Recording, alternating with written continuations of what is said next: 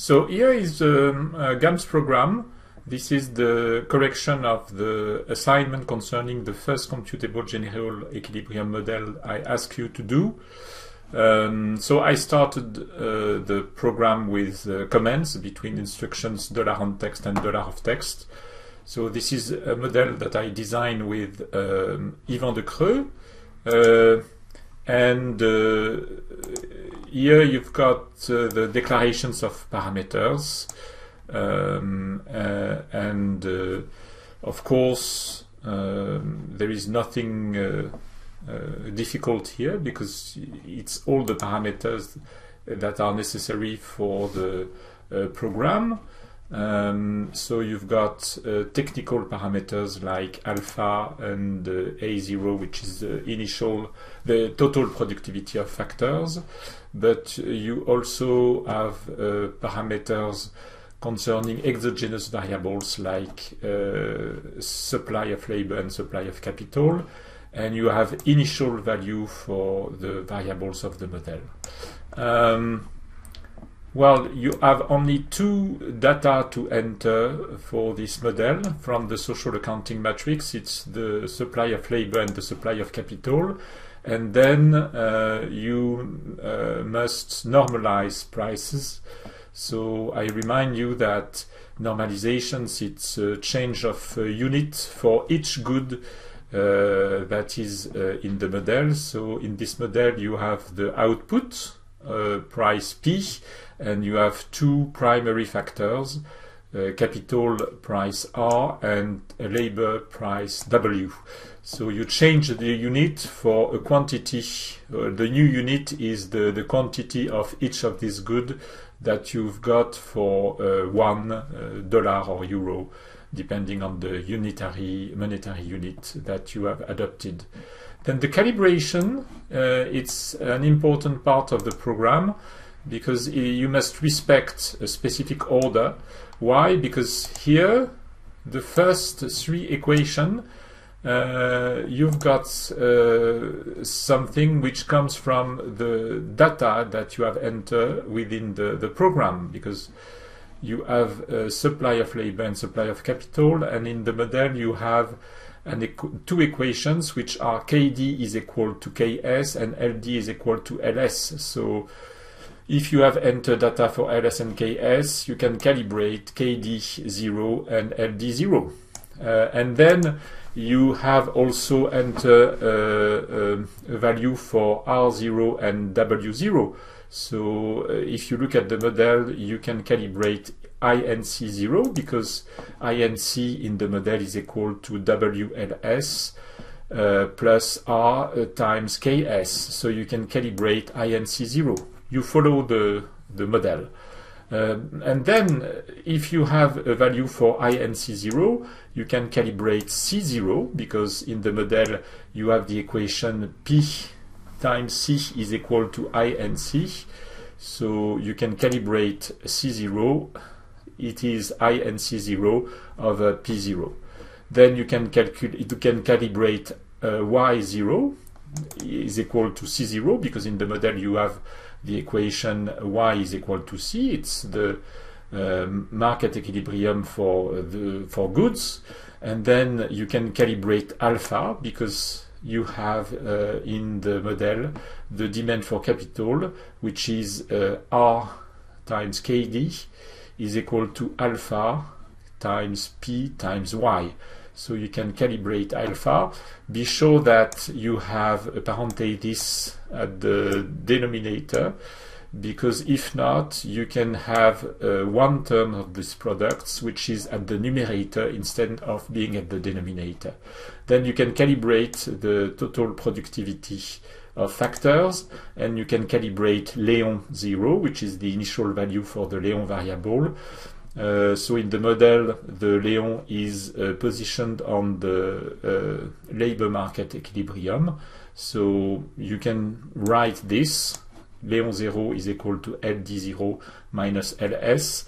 But of course, you could also have enter a value of 0 for Léon 0. Then you declare variables.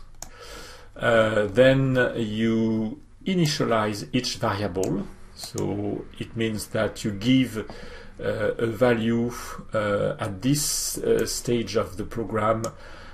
So each variable has a value which is its initial value. So you understand why I use the same annotation for a variable and a parameter, but of course the parameter is ended with 0, and y0 is a parameter, y is a variable. This is why I have to specify a suffix which is .l, which means the current value of variable y is equal to y0. And then you've got declarations of equation. Don't forget a comment. You see that the annotations of equations, it's eq underscore y, so it's a specific variable. It is the name of the variable which is determined by this equation.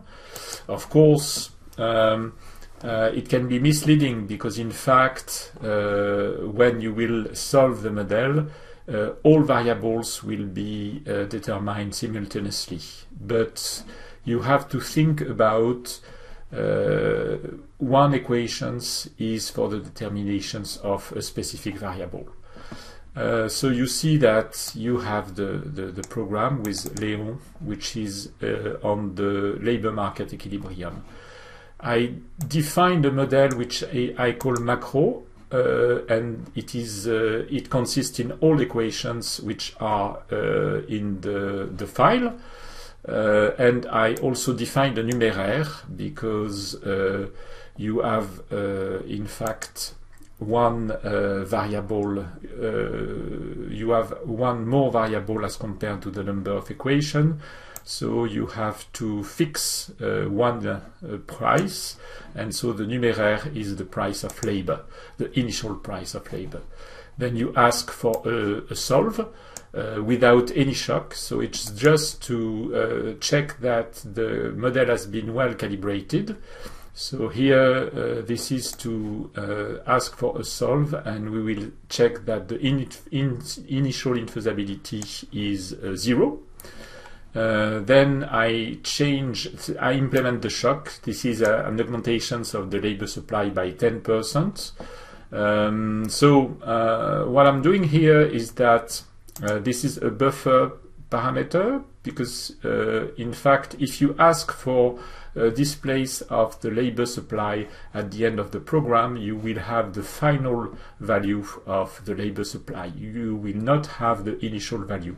So a buffer parameter, this is called ls underscore for the name of the variable or the name of the parameter followed by underscore. This is just to stock the initial value of this parameter, and so I write ls underscore is equal to ls, so I give the value, the initial value of ls in ls underscore, and then I change the value of ls and I ask for a solve.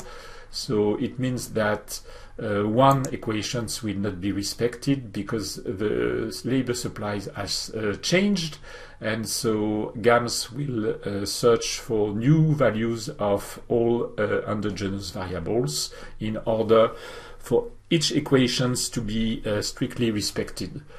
And once it will have solved the model, it will calculate parameters, which is the growth rates of GDP, the growth rate of output price, and the growth rate of capital remuneration.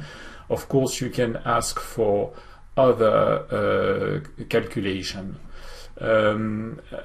Just here, I will check that I will ask for a display of the value of the parameters.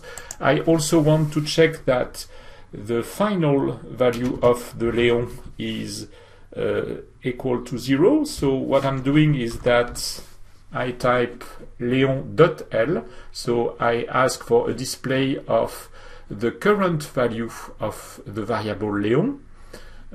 This is to check that the final value of Léon is equal to 0 in order to check that the Walras law is respected. So I press run. Here I am in the process window. So the first shock, you see that the initial infeasibility is 0. So it means that the model was well calibrated. Then you've got a second solve with an initial infeasibility of 1400, and in 9 iteration, GAMS has found a solution, that is to say value for the 8 variables, such that all equations of the model are respected. In fact, the infeasibility is very close to 0. So I can look at the results of. So if you double click on the left part of the .lst, you may have, for example, the statistics of the model. So you check here that there are 8 free variables and 8 independent equations. Okay, so here you see that initially you have 8 equations but 9 variables, but 1 variables is not free. So you have a square system because you have 8 free variables and 8 independent equations. The results, well, you have growth rates of GDP which is close to 7%, a growth rate of output price of 2.9%, so it means that with an increase of labor supply you have economic growth, but with economic growth you have inflation, some inflation, and you have an increase in the remunerations of capital by 10%. So it's normal because in fact each unit of capital is more productive because there are more workers. Okay, so on the contrary, if you would have an increase in the stock of capital with the same quantity of labor, it would mean that each worker has at its disposal more units of capital, more machines, more trucks, more tools. So it means that each worker would be more productive. So it's normal. In fact, if the quantity of the other factor augments, it means that the productivity and the remuneration of a factor augments. And you have Leon.L which is equal to 0 or very close to 0. If I look at here the equation, so if you double click here on equation, you see that you do not have any infeasibility because here you have a value for the left hand side, and you do not have infeasibility because if you add infeasibility, you would have 4 stars and a level of infeasibility on each equation. Okay, so on all equations of the model, you do not have any infeasibility. This is the first solve, so it's normal. If you look at the second solve, so here I double click on equation, and so here you've got an infeasibility because here the labor supplies has changed. So the formations of income, you have an infeasibility which is here mentioned, an infeasibility of 700. So you have 4 star, you have an infeasibility, and then on the equilibrium on labor market you have also an infeasibility because the labor supplies has augmented by 10%, so you have an infeasibility. So you have, I hope, understood how to design this very simple model, computable general equilibrium.